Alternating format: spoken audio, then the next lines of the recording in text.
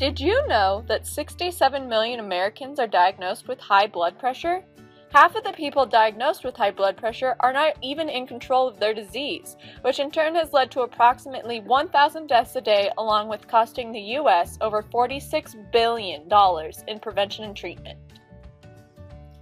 A blood pressure monitor works by applying a pressure that is greater than the pressure in the veins, allowing the monitor to measure blood pressure. It is important that blood pressure is taken at heart level to get accurate readings.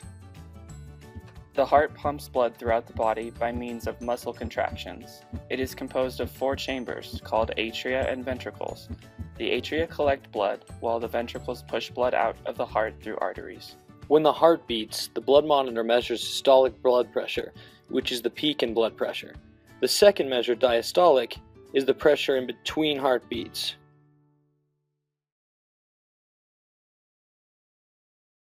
Sensing is the heart of this blood pressure monitoring device. Here it is on the circuit board. We can infer from the name of this device, the semiconductor pressure sensor, that it works by changing its conductivity under different pressures. When the blood pressure monitor is first turned on, the pump increases pressure until the pressure regulator outputs a certain voltage, telling the pump to turn off. It then takes 2 measurements: systolic pressure when the blood first starts flowing through the vein, and diastolic when the fluctuations between pressures stop. So how does the sensor actually change its voltage output? It works off of the piezo effect, which is the compression of a piezo crystal within the sensor. So the pressure will come up from the pump, compress the sensor, and that crystal will change its resistance, allowing the circuit to measure a different voltage drop across the battery. The voltage output of the sensor is too small for the computer to read, so the circuit has the concept of an op-amp, which amplifies the voltage and feeds it into the computer. Computation will be explaining how information is taken from sensing and turned into commands to be read by actuation. As shown in our flowchart, we begin when the on button is pressed. This turns on the device and starts the pump. When the sensor reads that the pump is at a set maximum, the pump will turn off and the valve will open. When the valve opens, the pressure inside the cuff slowly decreases until no pulse is felt. The data is then put into a graph that shows where exactly the pressures are measured.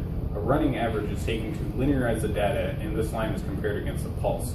When the first pulse is heard, the cuff pressure is at the systolic pressure, and at the diastolic pressure when the last pulse is heard. Another feature of the device is the ability to store previous recordings. The diastolic and systolic pressures, along with the pulse, are stored in the EEPROM as variables, which can later be recalled by pressing the memory button repeatedly. When the memory is full, the oldest data is erased and the new is saved. There are 3 main actuators in the blood pressure monitor: the pump, the valve, and the beeper. The pump and the valve work together to inflate the bag, and the beeper serves to notify the user when there are changes in the deflation process. We constructed a model of what is happening in the blood pressure monitor on a breadboard. When an electrical current is run through the circuit, the valve closes and the motor begins running, pushing air into the balloon via a pump in the motor.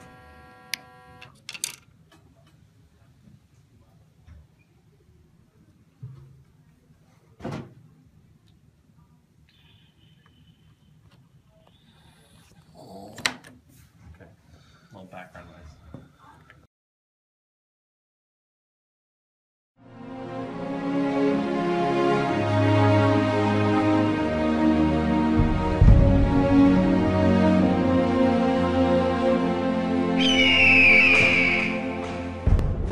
The blood pressure monitor contains an LCD connected to a circuit board that contains these parts.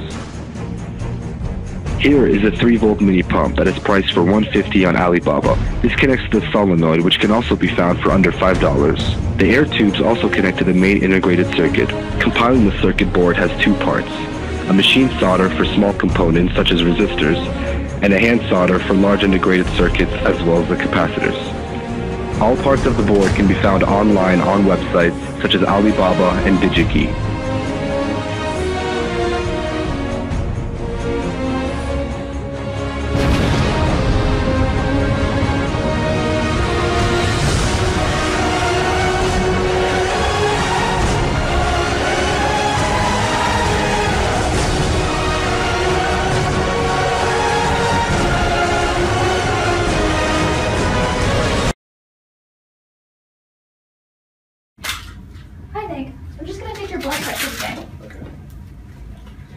The most crucial part of a heart monitor is the plastic case that holds it all together. The plastic shell is durable, easy to manufacture, and cost efficient.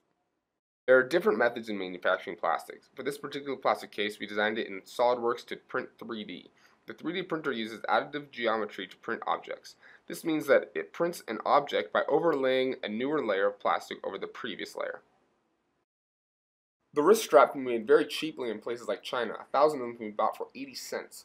This is the result of 3D printing our SolidWorks model. 3D printing is great for prototyping, but for mass production, injection molding is a far more cost-efficient option. Protolabs is a company that will give you a quote for an injection mold. Your blood pressure is pretty high. Were you doing any physical activities before you came here? Get it!